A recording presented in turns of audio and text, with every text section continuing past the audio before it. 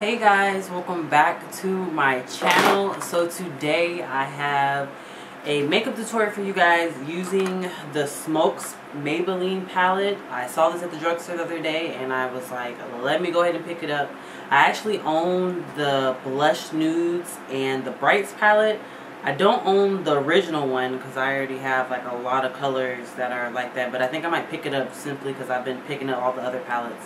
But anyway, if you guys would like to see how I created this look using this palette, please stay tuned.